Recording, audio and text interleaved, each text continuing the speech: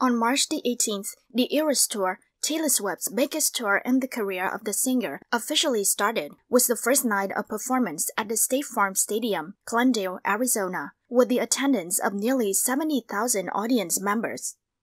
The concert became a major festive event for Glendale. In just 1 week, the mayor of the city decided to temporarily change the name of the city to Taylor City to welcome this highly anticipated event. Residents said that the flock of audience to the city for the two-night concert at the State Farm Stadium brought in a revenue higher than that during a Super Bowl finale season. In the first night of performance, Paramore and the Gale had the honor to be the opening artists to the concert. Afterwards, the organizing committee switched on a variety of music to maintain the heat of the concert. One of the chosen songs was Pink Venom by BLACKPINK.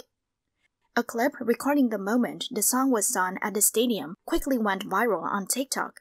Many users speculated if Taylor Swift was the one that handpicked the song for the list.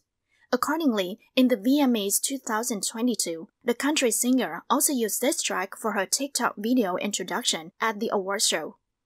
Clearly, the song achieved its desired effect. The audience were singing and grooving along to the song as if it was a BLACKPINK show.